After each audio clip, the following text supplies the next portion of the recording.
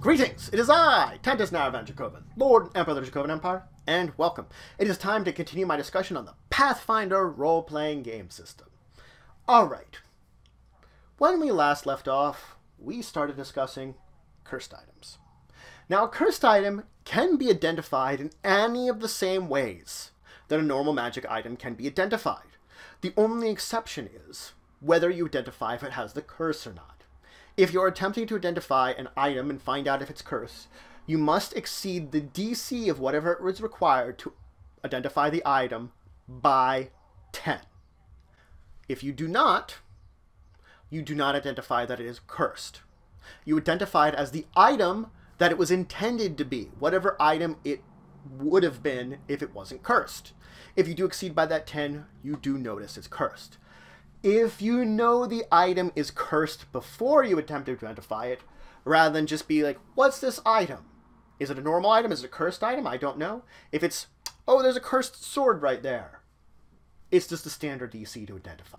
Now, there are some cursed items I can just discard. It's done with it. There are others that are harder to get rid of. Some cursed items have a compulsion that once you have it, you have to keep it in your possession. You can't just break this compulsion no matter what. Others, regardless if you discard them or not, reappear in your possession all of a sudden. You just can't get rid of them. For these latter two, you can theoretically get rid of them if you use a remove curse spell. You would have to, or a similar spell, you'd have to cast it and succeed on your caster level check, but the DC would be 10 plus the caster level of the cursed item. If you succeed at this, well, I could toss it away. I don't have the compulsion. It won't return to me. The problem is I have a single round before the curse reasserts itself, and then it doesn't work anymore. So I have one chance to go, hooah, and get rid of it. Now, there are a number of common effects that a cursed item can have. Really, these are just the basic ones that are they're listed in the book. But technically, you could have any effect you want as the GM for it to have, for whatever you want, you can give your players. It's entirely up to you what you feel is appropriate for this cursed item that is being formed, what it will do. Let's go over some of the common ones though. Delusion. A delusion magic item makes whoever's using it believe that it's whatever magic item it should be. If they believe it's a +1 sword, they will act as if it's a +1 sword. The problem is, all the magic item has is the ability to make you think it's a magic item. It doesn't actually do anything. You're just swinging like a normal sword that makes you think it's magical. And that's its magic. Oh yeah. The cursed item could have the opposite effect. Now, this can form in a couple of different ways. It could mean whatever bonus or ability it would have has the opposite effect for it. If the magic item would target something, it will target the user. The fact is, it is in such a way that the person using it shouldn't recognize that it is having an opposite effect. Not off the bat. They won't notice it until perhaps they've been using it for a while and they're like, why isn't this working? The problem is, as soon as they realize it's a cursed item, they're compulsed to carry it around and keep it with them. So you will start using it thinking it does the right thing. Let's say if it's a magic sword that instead of being a plus, it's a minus. Well, as soon as you figure out that it's doing something terrible to you, well, then you just can't get rid of it. Your magic item might have intermittent functionality. That's the curse it has. There are actually 3 types of this. First is unreliable. It will have a 5% chance each time you use the magic item to not function. 5% that it just doesn't do anything. Dependent means the magic item needs to meet certain conditions, which a bunch of example conditions are listed in the book, in order to function. If it doesn't meet those conditions, it doesn't work. And uncontrolled means that every day you have to roll a percentile check from 1 to 5. It activates on its own at some random point during the day, probably when it's most inconvenient for you. Oh yeah. Uncontrolled. Now, some magic cursed items have requirements in order to use them. If these requirements aren't met, it won't function. Many sample requirements are listed in the book that you can either use or come up with on your own. And it will be one or more of these that you have to meet in order for the magic item, for the cursed item, to actually function. Requirements for magic item are never random. They are always determined by the item itself. If an intelligent item also happens to be cursed, it will be related to whatever purpose or powers it has. Otherwise, it will directly relate to whatever type of item it has, as it seems to be appropriate, determined by you, the GM. It is also important to note that when it has requirements, you must qualify these requirements every day. If you fail to get these requirements, the magic item, the cursed item, does not function.